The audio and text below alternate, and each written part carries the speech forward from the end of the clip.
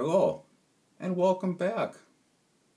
This week we are going to cover base saturation. Last week I explained to the best of my knowledge on how CEC works, so I'm hoping to do the same here. So let's get up here to the whiteboard and dive into base saturation. What is it? Well, hopefully by the end of this video we'll have a better understanding what that is. Now with base saturation, we are focusing on 5 elements and what the key roles they play in our soil and how that helps our plants get the nutrients they need.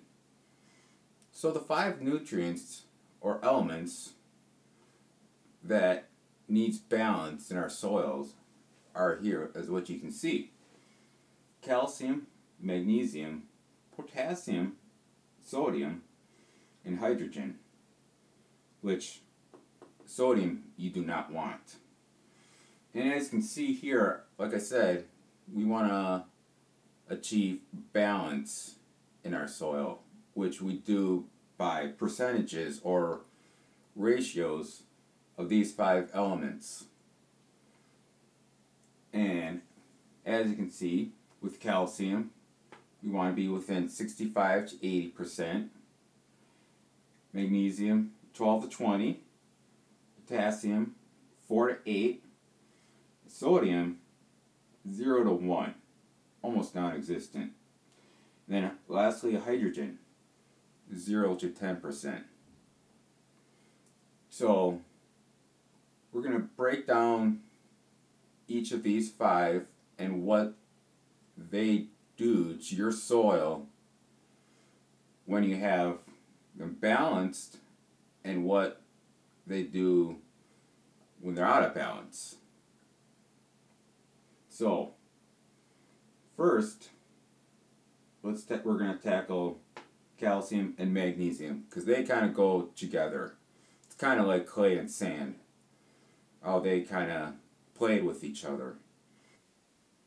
Now calcium is a large size molecule, and what that does for our soil is it helps to keep it loose and helps prevent compaction.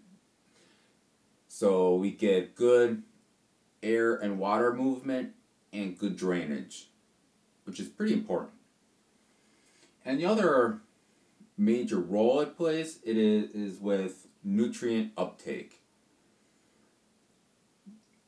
This drives all the nutrients that are in your soil and helps your plant take in much better, and then it helps redirect those nutrients throughout the plant.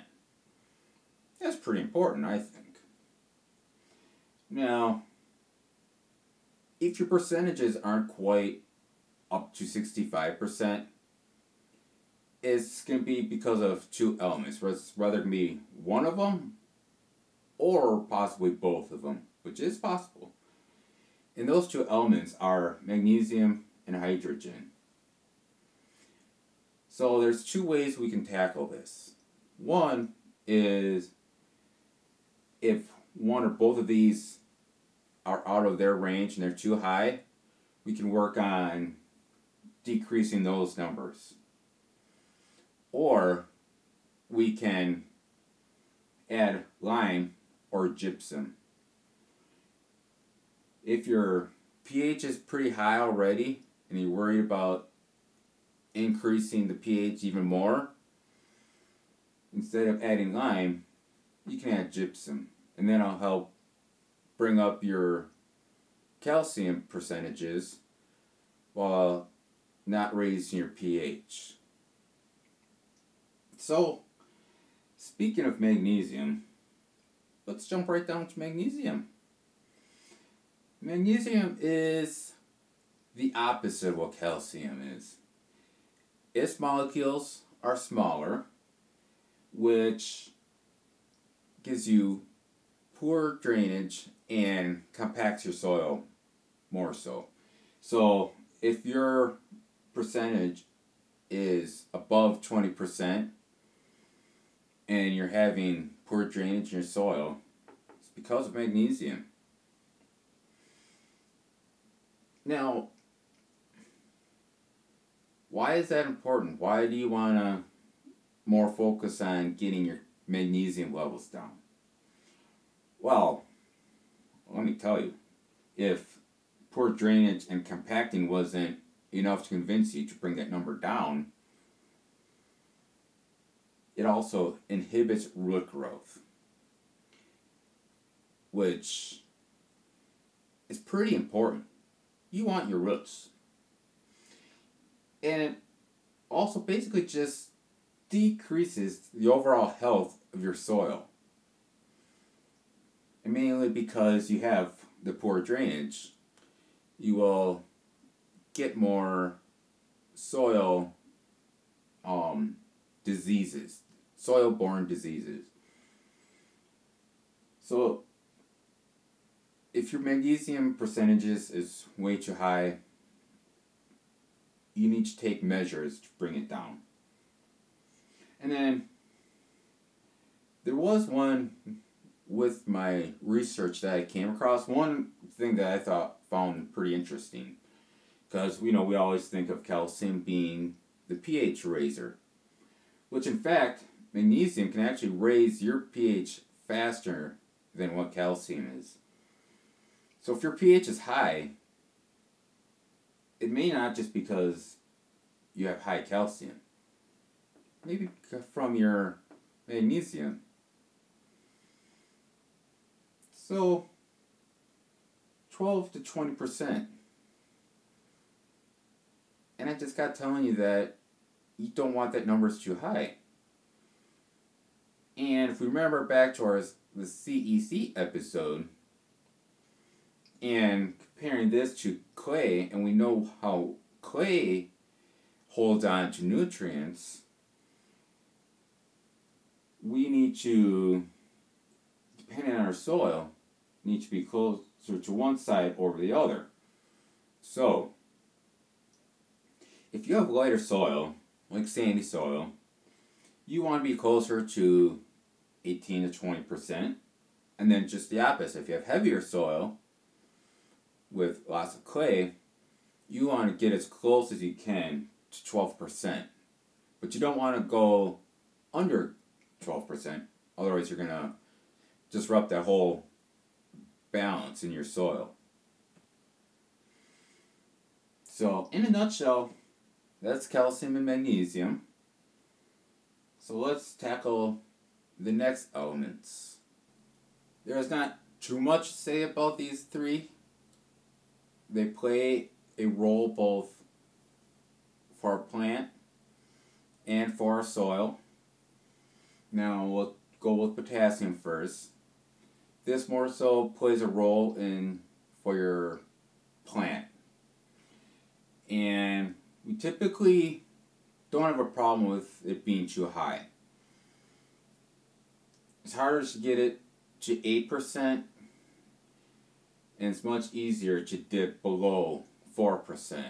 And the reason for that is because it's pretty easy to spike your calcium and magnesium numbers. Because if those numbers are really high, it's going to drive your potassium numbers, percentages I should say, below 4%. Now the problem with that is if calcium and magnesium are too high and you dip below 4%, the potassium in your soil is going to get locked up. So we need to fix that problem, and the way we fix that problem is, one, kind of obvious, add more potassium. But the other solution to that is also to lower your calcium magnesium numbers so that we can get back at least to 4% so your plant can take that up. So now let's move on to sodium. And sodium's no good. there's no benefits of it. And how we get this number high is whether through our fertilizers, our compost, our manure, because manures and for the most part, and the fertilizers, those do contain, actually I should say, a good deal of sodium, which if we add too much of that at one time, it brings the percentages up. And then what this does is it forms a crust on your soil, which makes it harder for water to penetrate, which then in turn will make it harder for the fertilizers that you're watering in, harder to get into the soil and get into your plant. And here's something else that I learned that I thought was pretty interesting. Sodium can also raise your pH. It can actually raise your pH 4 times faster than calcium. Who knew? So, now we need to work on bringing that sodium down if it's too high. And